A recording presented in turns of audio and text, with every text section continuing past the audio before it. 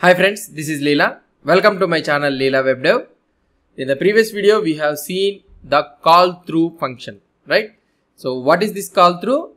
Whenever we are spying on a method, and if we whenever we are spying on a method, okay, so when we are spying on a method, the method will not execute. So the spying method will not execute.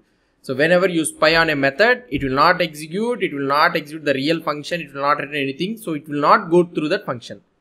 But the situation comes sometimes whenever we want to call the real function, and also we need to spy on that function. So in that scenarios, we will be using this call through function. Now we have learned about this call through. Now there will be such situations that if we don't want to execute the real functionality of that method, in turn we want to execute the fake functionality. So what means we want to execute the user defined functionality. We don't want to execute the real method, but the logic what we have written in our test, we need to execute the fake logic. So in that scenario, also we can use it using the method called callFake. I will try to show it.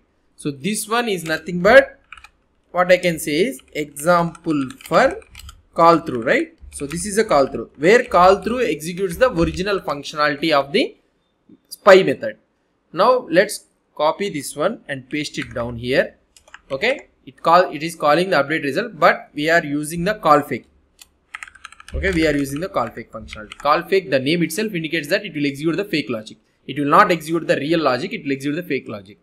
Now I want to fake this multiply. So the logic what we are having in the calculator.js, so this is the calculator method, right? Instead of executing this method, this logic, I will provide a fake logic so that we need to execute that logic. So for that scenario, what I can do is, so here I can write callFake. Okay, callFake. What is this callFake will do is, it will take one function as the parameter, and whatever the logic you mention in this function, whenever the user calls this multiply in this test case, so this fake logic will execute in place of that one. So now let's assume that it returns, okay, it is returning, sorry, returns not return, fake call. I will write fake call.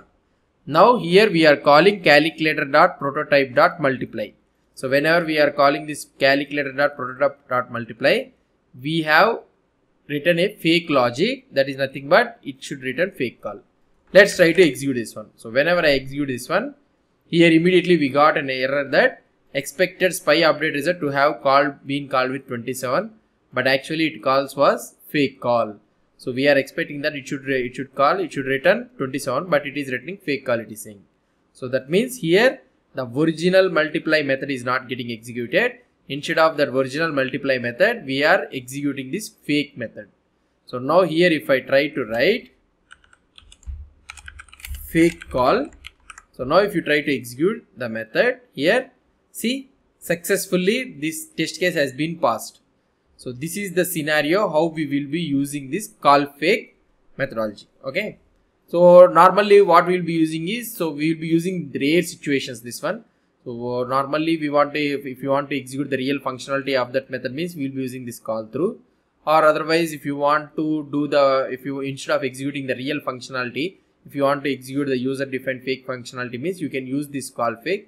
But so many scenarios we will be, but in most of the scenarios we will be using this very rare.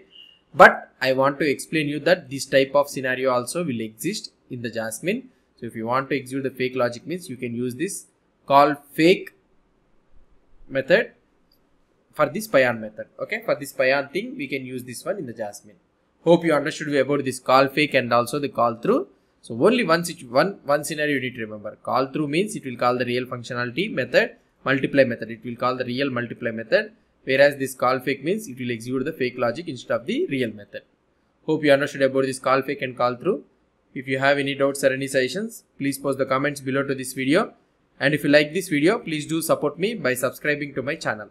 Thank you.